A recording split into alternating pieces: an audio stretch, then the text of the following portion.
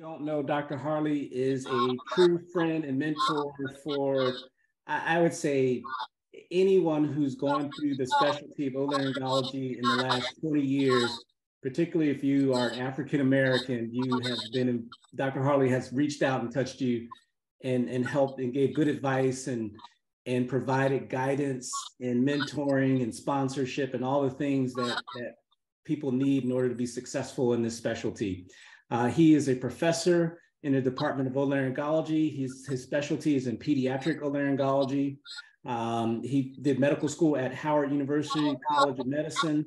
He went into the Navy, where he spent several years at the National Naval Medical Center. That's also where he did his residency program. He did his fellowship program at the Children's National Medical Center in the Massachusetts Eye and Ear Infirmary.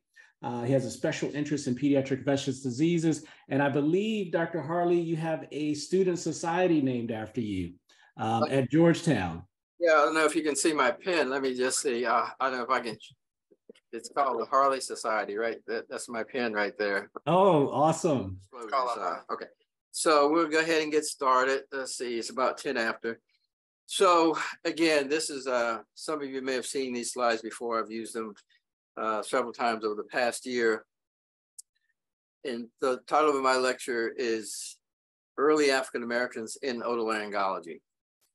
But our story culminated probably in 2020 when our first Black president was elected to the American Academy of Otolaryngology and Head and Neck Surgery, who is Dr. Dwayne Taylor. And all of us know Dr. Taylor, and who's kind of a trailblazer in of his own right. But our history didn't start with Dr. Taylor and certainly doesn't end there. Our history is actually 250 years in the making. It didn't even start with Dr. Barnes, who we're going to talk about, Harry Barnes, who the society is named after. It didn't start with Dr. Harry Barnes. And by the way, if there are questions or you can't hear me or didn't understand something, I'll check the chat. Let me check the chat. Right. Yeah, let me just go ahead and congratulate Dr. Woodard, Troy Woodard. I'm not sure if he's on the call tonight. Dr. Troy Woodard has been nominated. He's running for president of the Academy. So those elections will be held this spring. So I encourage everybody to go out and vote. And we may have our second Black president if we all vote for Dr. Woodard. Okay. Oops. I don't know why this thing is blinking like this. Here we go. Okay. Okay, so early Black physicians. So we're going to talk about early Black physicians, and then what I did, and I probably won't go get a chance to go through this whole litany of things here tonight, but I've divided into the early Black physicians, and then the first generation of Black otolaryngologists, later generations, the first two Black female otolaryngologists, and there is some debate about that. And then some notable Black otolaryngologists, the only HBC residency, which I won't have time to get to, and hopefully the Hinton Gladney Award, which I can talk about, or Hinton and Gladney. So it's proud history of African Americans in otolaryngology, and somewhat ignored in the annals of medicine. But this essay kind of touches on the highlights of this history. But as I've said many times, you can't tell our story in an hour, and certainly not in 15 minutes and 45 minutes. But this will touch on some highlights and some of the things that some of you may not have heard, and maybe not be as surprised as I was when I found these things out. These men, and you notice I have men in parentheses because indeed they were all men. And I talk about the reason why I wanted to bring up the first Black women to train in otolaryngology is because it was 100 years after Harry Barnes was board certified in 1927. It was 100 years before we trained a Black woman. That's an astounding figure. And that's why, so these were all Black men, but certainly it wasn't confined just to otolaryngology. It was medicine in general. I know in my class in medical school, we only had about 10% women, and now it's over 50%. It's, you know, so, but that's why it says these men preserved against all odds. And the amazing story I'll tell you about is those who arose from being enslaved. And we have two amazing people that I'm going to talk about. And then the two Black women, there are actually more, and I'm still researching this history on Black women in otolaryngology, but who I put here who dare to compete in a white male-dominated surgical specialty to become the first. But there were probably two others before them. We're still researching this. If anybody knows, and I think those two others came out of the King Drew program in LA, where Dr. Taylor also trained. But so I'm still researching this, and hopefully someday we'll get it written down. So this lecture tells the story of African Americans in otolaryngology. Again, much of this history is not written down or is preserved as oral history or seen in places, found in places where you wouldn't usually look. And some of the history is lost, and we actually may not ever know the full history. And I say that because when I get to these first two people, you'll see what I mean when I say the history is lost and we may not ever know the full history. Again, just kind of get a little poetic here, to quote Shakespeare, the slings and arrows of outrageous fortune. But yet these people were determined, they were dedicated, and they had drive. And you'll see that in our early people. So I said there arose a people with determination, and these early people, I mean, they had that. So again, the unsung heroes that I'm going to talk about, and the amazing pioneers, which left a legacy that endures until this day and continues to endure. So first, to talk about early African Americans in medicine, and not just otolaryngology, but medicine. And I put Dr. James Durham, who also is sometimes pronounced Durham. I've seen two different spellings, and I need to put an asterisk. I was intend to put an asterisk beside his name, and I'll tell you why in a bit. Anyway, he was born into slavery. He was enslaved eventually, and I'll go through his history a little bit later, so I don't want to belabor that at this point. So 1783, a slave, died in the 1800s. So James McEwen Smith was the first Black African-American doctor to receive a medical degree in this country. However, he did not receive this degree in this country. He went to Scotland. He could not be accepted in the American medical school. There was no Howard or Meharry in 1837. So he went to Scotland, came back to practice medicine in the mid 1800s. David Jones Peck was actually the first Black physician to earn a degree in this medical degree in this country. And then, of course, Rebecca Lee Crumpler was the first Black woman. Excuse me. Sorry. Just talk about some early African-American doctors. And I'll tell you why I chose to put these early doctors here. And this is the reason. Early physicians thought specialization was impossible. Some even saw it as a foolish attempt. Now, this was 150 years ago, but let me tell you about 100 days ago. You know, this concept, the impossible concept. So I had a young lady, medical student, who is interested in otolaryngology. She's from the South, in medical school, and she originally wanted to be primary care or family practice or something like that. And so in doing just talking to her, well, why did you get interested in otolaryngology? Well, she said, I didn't think I could be a specialist. So you have, even here in the 21st century, we have Black students who think specialization is not for them. They've been told, well, okay, you got to be primary care, you got to be a pediatrician, not my wife's a pediatrician, but you got to be family practice. Of course, we need all those people. We also need specialists. So, but these early physicians thought that specialization was impossible or foolish. And the same was with Dr. Harry Barnes, and I'll talk about that when I get to that. But these early physicians they were not just physicians, they were community leaders. And some of them were double trained. Many of them were double trained, both in ophthalmology and otolaryngology. And I said double trained, by the way. I didn't say double boarded. A few were double boarded, but not all. But many were double trained. The ones who were double trained oftentimes chose to practice ophthalmology rather than otolaryngology, but they were trained in both. So this is sort of how I call it the historical genealogy. So the pre-modern era of African Americans in otolaryngology, and that's where I'm going to discuss the two people who were enslaved, and then the first generation. I'll focus on the first generation and the second generation. These third and fourth generations, I really don't have time, and I'm still researching.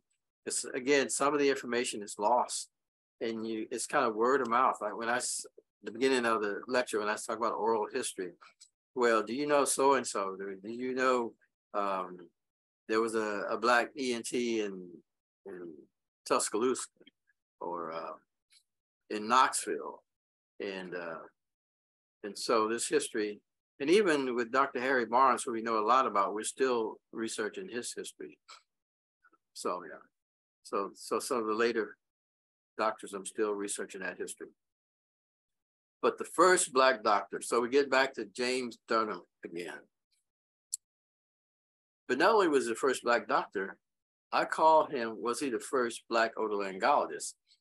And I call him a throat doctor, and or a pharyngologist, as I term the term pharyngologist, because that's what he did.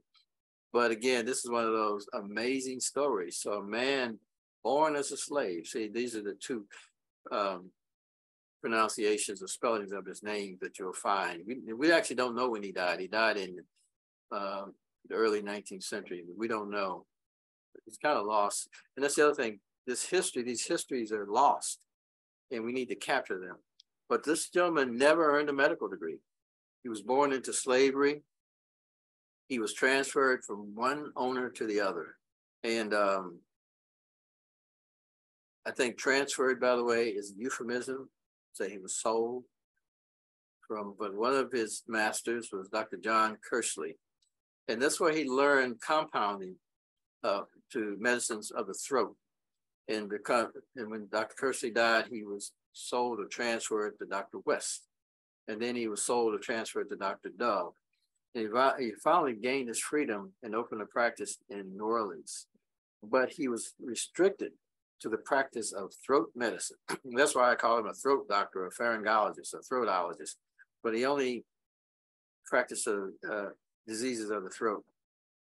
But what's amazing about this man, this gentleman, here is a man born into slavery who was basically a pen pal with Benjamin Rush, a signer of the Declaration of Independence. So you have a pen pal. That's the stature he arose to out of slavery.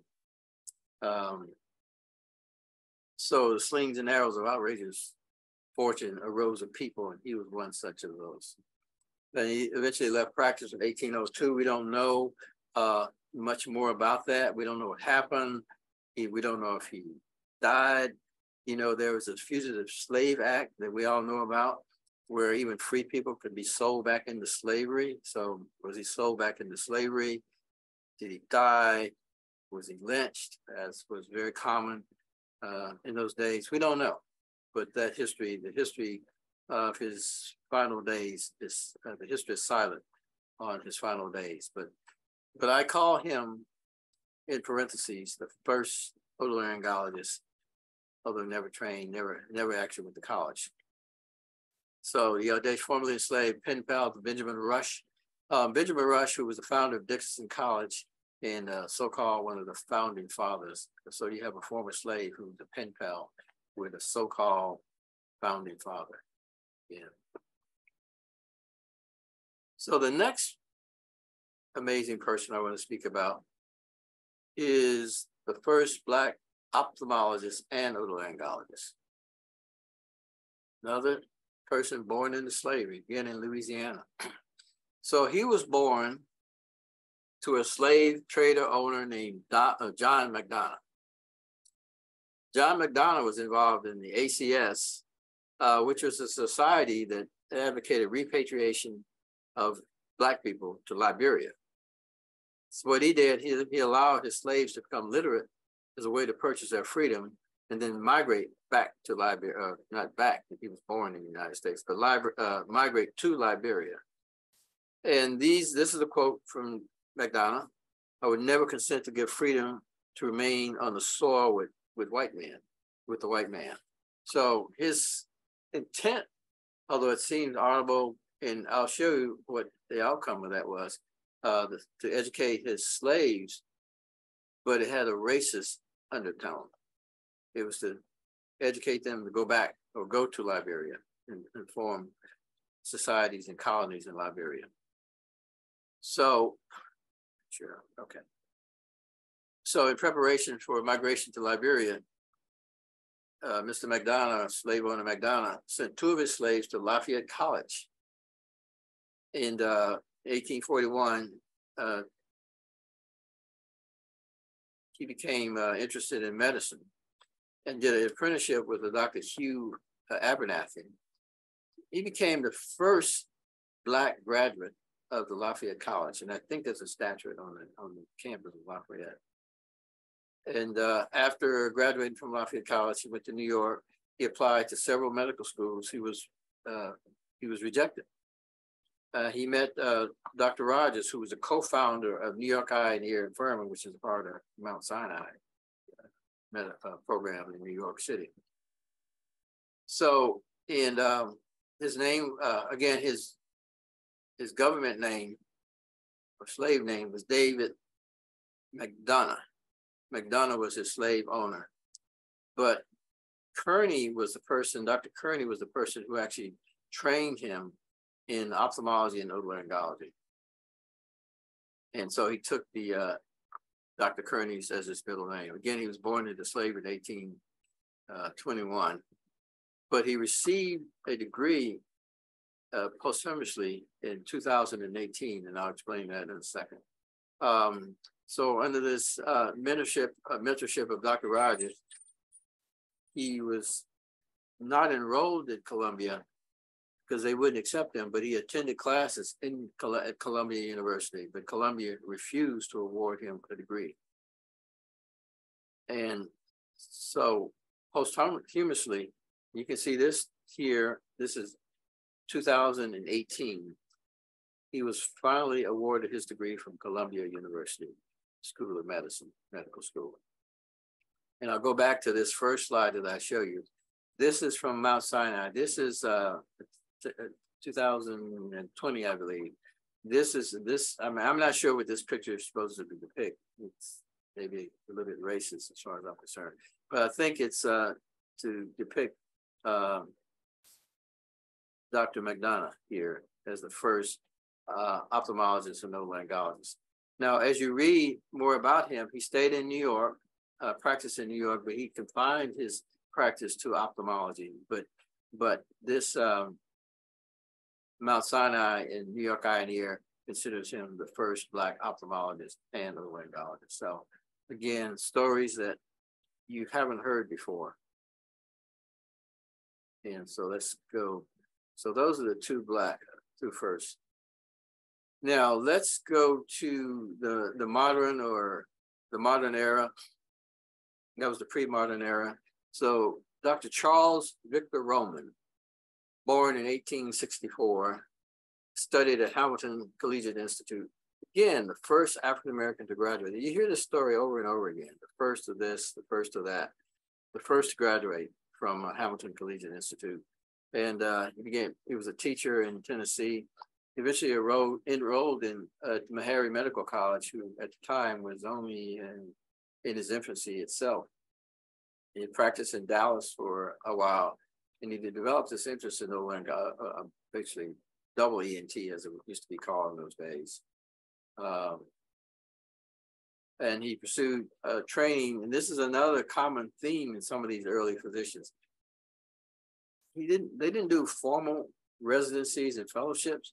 So a little bit of this, would take a short sabbatical or a couple of months here, a couple of months there, finding notable people in the specialty. So he trained some at Chicago Medical School.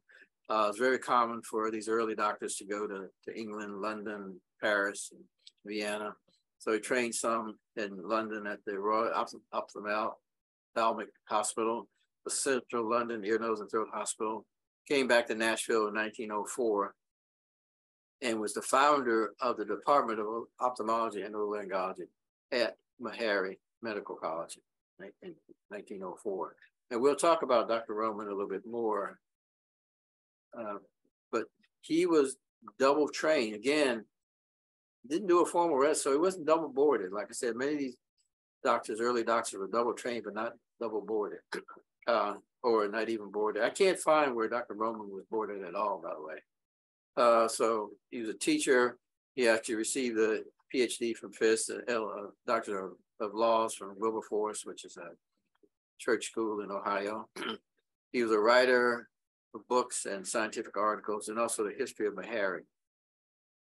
He was a founder of the National Medical Association and the 5th president of the NMA, and the first editor of the Journal of the National Medical Association. So again, these people were not just physicians, practicing doctors. They were involved in their community. And you see some of the other things he was involved in. The lay church. Many of these people were very religious, involved with their churches. You'll see the same thing with Dr. Barnes when I get there. Vice president of a bank in Nashville. He was called the Renaissance man when he died in 1934. Physician, scholar, educator, churchman, writer, businessman, and civic leader. So it's Dr. Charles Victor Roman, and we'll talk about him again in the future. Later on in this lecture. So Dr. William Harry Barnes, who this society is named after, the William Harry Barnes Medical Society. He was the first African-American to be board certified in otolaryngology, but also the first in any specialty. Of course, otolaryngology and ophthalmology were combined in those days, and they were among the first. They might be the first specialty to have boards, but certainly among the early specialties that have boards. And Dr. William Harry Barnes was the first Black man to receive such a distinction. Again, born in 1887 in Philadelphia, graduated from Central High School, which I'll talk about in a minute, matriculated at University of Pennsylvania. And as we speak, the university, and I gave this talk in part at Penn during the Academy meeting last September. And within the last 2 weeks, I got some email from Penn. So the people at otolaryngologists at Penn, they want to honor Dr. Barnes, give him an appropriate honor, which has not, at this point, really has not been recognized as being an alumnus of Penn. But anyway, he was the first African-American to be awarded a scholarship. He graduated from Penn in 1912. And after his internship, he was an assistant otolaryngologist at the Frederick Douglass Hospital. And again, like Dr. Roman, he practiced general medicine for a while. But these are some of his features: family man, pioneer, trailblazer, physician, inventor, innovator, medical leader, civic leader, church lay leader, community organizer. So again, the same theme that we see here. And these are some of his traits: a workaholic, early riser, punctuality. If surgery began at 7, he was there. The axiom, come early, stay late. He was there. He was always punctual. He was a family man. And we'll go through some of these traits. Ambitious. He desired to be a physician from early age. But he was derided by his friends and even his parents. So we heard this before. Well, I talked about this a few slides before. African Americans were discouraged from being specialists. Boy, stop dreaming, or even discouraged from actually going to medicine. I mean, I have friends who are doctors today who were told that they couldn't be doctors. You know, I mean, this has been going on for long. So in this case, his parents said, "Boy, stop dreaming. Go out and get a job." I mean, basically that was it. You know, go out there and drive a bus, or you know, do construction, do something with your hands. But he persisted. He graduated from Central High, which I'll talk about that in a minute, which is a magnet high school. And some of these we've already mentioned here. This is just a sort of a timeline. But this is Central High, founded in 1836. I don't know if anybody here is from Philadelphia, but apparently it's the second oldest continuous high school in the country, and founded as a university magnet school, a prep school. And so probably how he ended up at Penn, going through this prep school. Again, like other Black doctors, he practiced general medicine, but had more ambition. Again, the same theme. So he went to Paris, and he studied in Paris with a couple of positions in Paris, and in Bordeaux, University of Bordeaux as well. And then Dr. Unger in New York.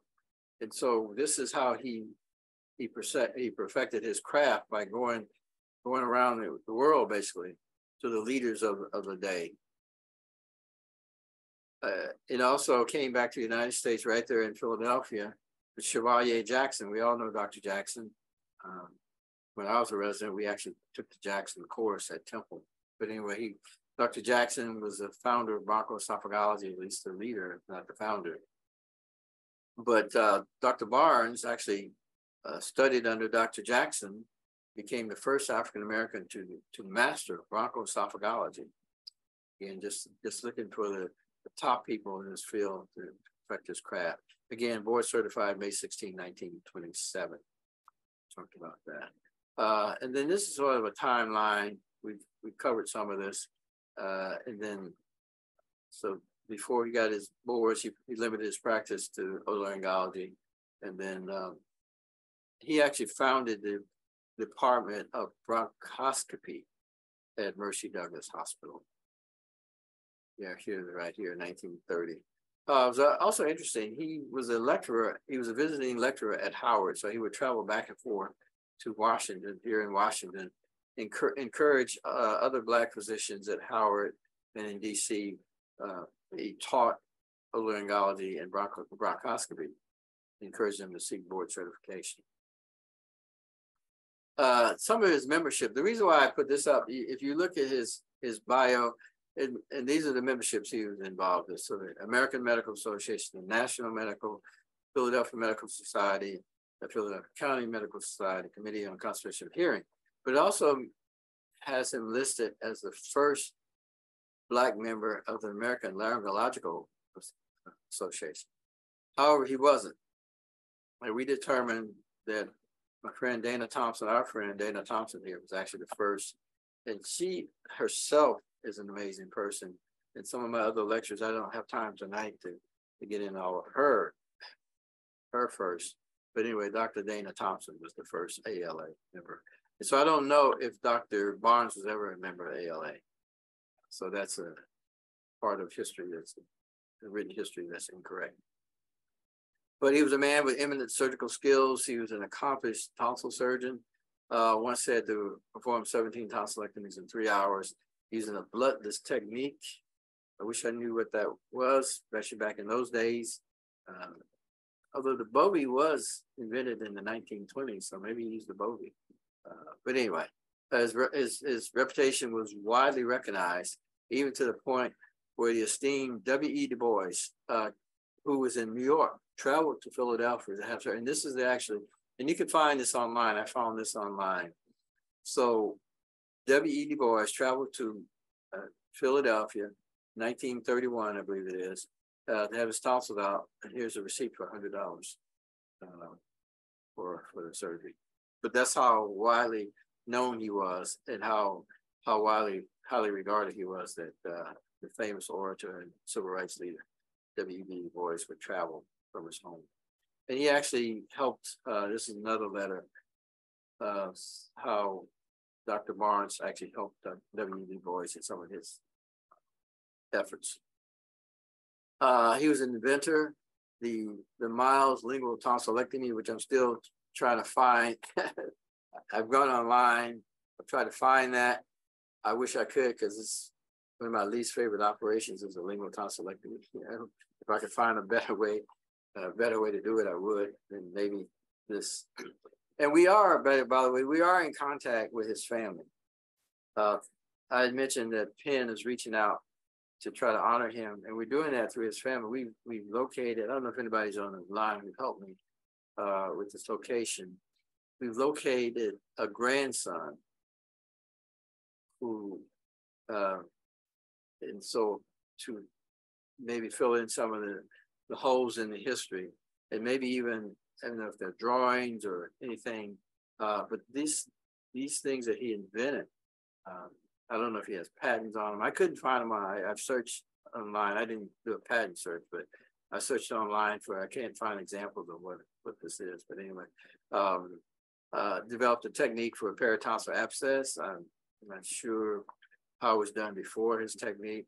Myringotomy incision. We think, okay, okay, you just make a little radial incision and, you pop a tube in. So, but apparently maybe in the early 20th century, this wasn't such a simple idea.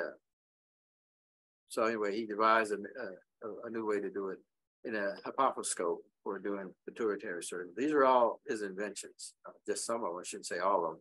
And also a record keeping system he devised. Again, he was the president of the National Medical Association, the 37th president, and the president of the Philadelphia Academy of Medicine, and he was a national lecturer. But he sought to elevate the status of Black doctors. So what was happening in medicine, in society, was also happening in medicine. So here's a picket line, Black patients, and even myself, and I was telling some of my residents last week, I was actually born in a segregated hospital in Jacksonville, Florida. And they let, when you were born in a segregated, yeah, I was born in a segregated, called Brewster Hospital, which is now a national landmark.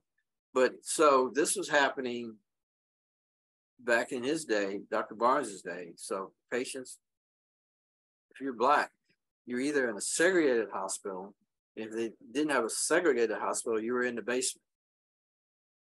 So Dr. Barnes sought to elevate the status of Black people, Black patients, Black doctors. And here's most Black physicians trained at Black hospitals.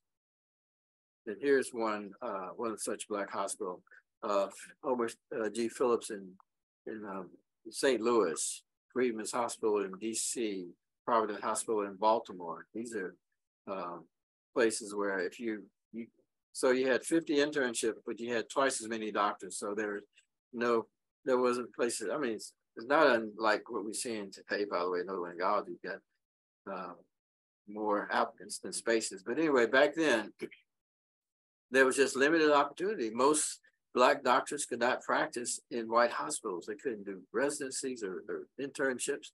And so when they got one, they became general practitioners.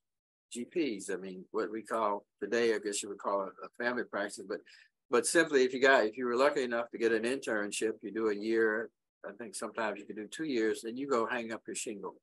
You're just a country GP, and that was the thing of the day. But he sought to break down racism, forces of racism. And so he formed this thing called Society for Promotion of Negro Specialists in Medicine. And what he did is he chose prominent people of the day. Dr. Chester Chin, who actually, I have a slide on him, but I don't have time to go into it, but he was a graduate, and I believe he was the first graduate of the University of Michigan, Black. That might not be true, but he was a graduate of the University of Michigan. And he was boarded in ophthalmology and also boarded in otolaryngology, as I said, many of these people were double boarded. But he was the first to be inducted in the American College of Surgeons. And also Joseph Dyer here at Howard University. And the Dyer Award, there's an award named after him, Joseph F. Dyer Award, which the Harry Barnes Society traditionally has awarded a plaque to the best presentation by a medical student or a resident. So the Joseph F. Dyer Award named after one of these early physicians. But anyway, I don't have a lot of time to go into the premises of this society, but basically to elevate the Black physicians or Negro physicians as they were called in those days. And so they would be accepted at non-Negro and non-segregated hospitals, which we've accomplished finally, but back then it was not certain that you could actually train. And by the way, the only place you could train, there were only two places Black doctors could train by and large, and that was Howard or Meharry. In another talk, I talk about the first Black doctor did not, we're talking doctors now, we're not talking otolaryngologists. The first Black doctor in the South did not graduate a Black doctor until 1948, after World War II. And that was the University of Arkansas. So back in the 1930s, if you didn't train at Howard or Meharry, you couldn't be a Black doctor. There was no opportunity for you by and large. And even up until not too long ago, most Black physicians were training at those two hospitals. And now we have more, and now actually there's more opportunity all across the country. But anyway, so this is kind of just belabor this, not to belabor this, but this is what he sought, Doctor. And just to kind of go on from Dr. Barnes, but we run out of time. He had 5 children, 2 of which were physicians. One was a mortician, which is interesting. His namesake was a mortician. And I don't know which of these 5, the grandson is the father of the grandson who we have contact with. We'll soon find that out. Deeply religious, very religious. Again, these men were very religious, as many Black people were in the early days, the Board of Trustees. But what I found interesting, during World War II, he made a pact with the parishioners of this church in Philadelphia that they would pray every day, when they're on the battlefield. So they would be joined through this spiritual medium in space and time, these daily prayers. But that was him. Again, some of his other accomplishments, I'm going to go on here. Well Baby Clinic, he established at us. Oh, he was also a politician. He ran for politics as a Republican. And as you know, in 1932, most Black people were Republicans. So that's not, I mean, we might say that's an anathema today in this society, but 100 years ago, most Black people were Republicans. So he ran as a Republican, he lost. So he never actually entered politics. He was the chairman of Eastern Pennsylvania Division for Negro Voters.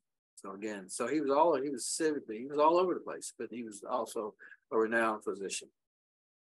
He finally died in 1945, just before the end of World War II. He actually suffered a stroke and then a spinal injury. I don't know the mechanism of these, and then died maybe from pneumonia. I have to confirm that, but just before the end of World War II, he passed away. But his legacy lives on. And as I said, enduring legacy through the Harry Barnes Medical Society, which is what this meeting is about tonight. But I want to go back to Dr. Roman, who I mentioned earlier, who was the chairman at Meharry. So this society was originally known as the Roman Barnes Society. And it was named after, again, Roman, who was the ophthalmologist, double trained ophthalmologist at Meharry. And Dr. Barnes, the first board certified Black otolaryngologist. When ophthalmology and ENT were one, the double ENT, as they call it, they would meet in the same city. And as we do today at our academy meetings, there's all the programs will meet, usually on a Tuesday night. We'll meet, we'll have a little social event. Well, the Black people were left out. So they formed their own society, which was the Romans. So they would have a forum to meet and just exchange niceties with each other at these yearly meetings. This Roman Barnes Society eventually became a section of the NMA, which it is today.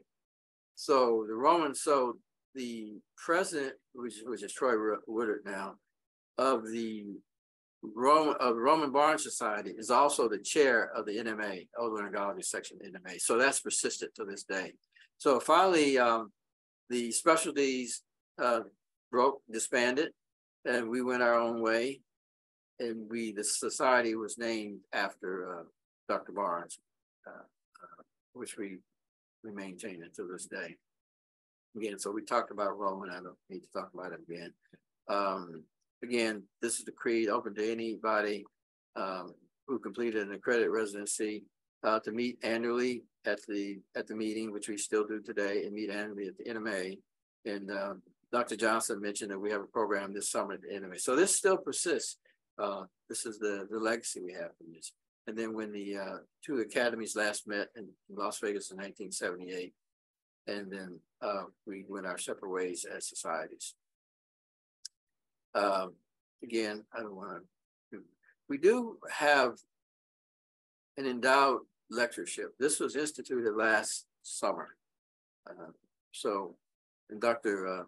Johnson knows more about this endowed lectureship. This is new as a part of the legacy, the Roman Barnes, the Harry Barnes Medical Society legacy is now to have an endowed lectureship. Before time gets away, I want to talk about the Hinton Gladney Award. So Barnes and Roman were in the first generation. Now we get to the second generation. And two of the prominent, there were several, but two of the prominent people from that generation are now have an award named after them, which is the Hinton Gladney Award. So first we'll talk about Dr. Gladney, John Gladney, going to Little Rock, Arkansas.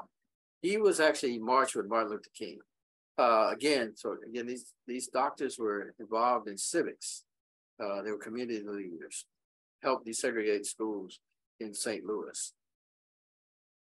He was from Alabama, graduate of Meharry Medical College. Again, interned at the Homer G. Phillips. That was one of the hospitals where the only place you actually could intern in those days. Then he trained at the Illinois Eye and Ear. And again, he was a chair, although he was interim. And I believe he was the first Black chair in the United States, the interim chair at St. Louis University. And to this day, there's the John H. Gladney Diversity Award at St. Louis, at SLU. So otolaryngologist, pioneer, civil rights leader, and a mentor for many. And then I want to talk about Dr. Hinton, who was actually my mentor. I mean, I knew Dr. Gladney. I didn't know him as well as others, but I knew Dr. Hinton, who was actually my mentor. Dr. Hinton was a graduate at Howard. He taught us otolaryngology. We never actually did a rotation on ENT in medical school, but we had lectures, and so that was Dr. Hinton. So, but years later, he reached out to me, and I actually have a letter that I've shown in other lectures to Dr. Hinton, just encouraging me. But he was the chief of otolaryngology at Howard. And so when we sought to form an award in about 2000 is when this Hinton Gladney Award was founded. The two most prominent living African-American physicians in that day, 20 so years ago, were these two men. So this award is awarded annually. In a different lecture, I talk about all the awardees. So Dr. Chen, I want to go on. I want to talk about the women. First, Sydney Butts. I just want to kudos to Dr. Butts, who is the first Black woman. And I don't know if she's still, I think she may still be interim, but she's still the first and needs to be recognized. She's at downstate, a Black woman, graduate of Yale, to be the chair in the United States. And then the first two women, so Lynn Goodlow Green, and there's some debate about this. If you read the literature, I mean, yeah, so there's an article out that says Marie Brown Wagner is the first Black woman to graduate to become an otolaryngologist. But here, I went back and did my research. Dr. Wagner graduated from Einstein 1981. Dr. Goodlow Green graduated in 1980 from Tufts. And here's her actual certificate. Oops, there's my timer. Here's her actual certificate. My timer saying the time's up. So right now, as it stands, Dr. Lynn Goodlow Green was the first Black woman. But I made the point that, so Dr. Barnes was board certified in 1927. It was 50 years later before there was a Black woman. I mean, that's how outrageous this is. It was first a white man's specialty, and then it was a all men, Black and white, and now more and more women. And actually, just to kind of on a personal note, I've been at Georgetown for 30 years. It'll be 30 years this year. And for the first time, we've had 2 Black women in our program at the same time. And we're hoping to get a third one with this round of M4 students. But this is just the legacy of our specialty, how it took women a half a century to get where the men were in the early 1920s. So, and these are both friends of mine. I just want to reach out to Dr. Jim Fortune too. Again, these are pioneers. So Fortune, there's the Pacific Coast Otolaryngologic Society, PCOS as we call it, is one of the oldest medical societies in the Western United States. Meets every June on the West Coast or Hawaii. Dr. Fortune was the president, the first Black president.